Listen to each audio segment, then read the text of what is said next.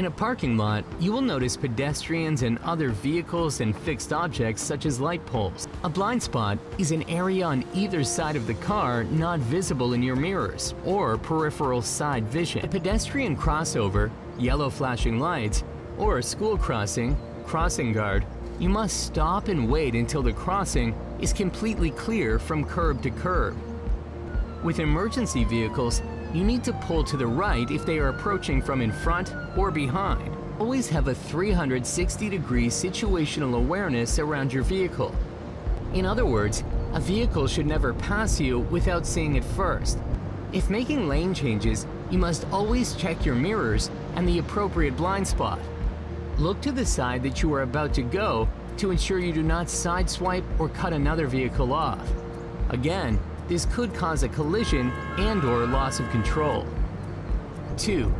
Checking your blind spot involves moving your head so that your peripheral vision can see that nothing is beside your vehicle. You need to maintain a minimum of 3 seconds following distance between you and the car in front.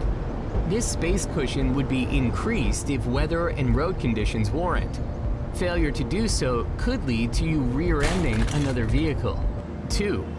You should also not pass too closely to another vehicle, as you might sideswipe it, causing both vehicles to lose control. Failing to obey signs such as no left turn on red or a stop or yield sign would be a critical error, as you could cause a collision. Failing to obey signals such as those on railway crossings or traffic signals would also be critical error for the same reason. Disobeying pavement marking, such as driving in a bicycle lane or making a lane change across a solid line, would be considered a major error. Blocking the sidewalk or an intersection is illegal and would be a critical error, as it is unsafe. 3. Inappropriate speed could be a minor or major error, depending on the severity of the error. It could also lead to additional errors, such as turning wide. To do this properly, you need to drop your speed as you approach a turn, normally in a straight line. Use the remaining energy in the car to take you around the turn, and do not accelerate until at least halfway around the turn. You must not stop or go too slow around the turn.